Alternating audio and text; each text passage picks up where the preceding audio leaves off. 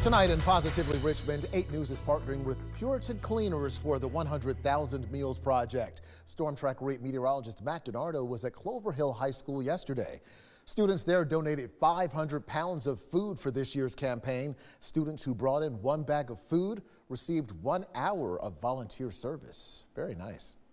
And you can help the hungry where you live by donating right now. Just scan the QR code that you see right there on your screen. 8 News has been a part of this campaign for 14 years. It's really important to us because there's such a need out there. So remember, $1 equals 4 meals for folks in our community. You can also donate it and learn more at WRIC.com.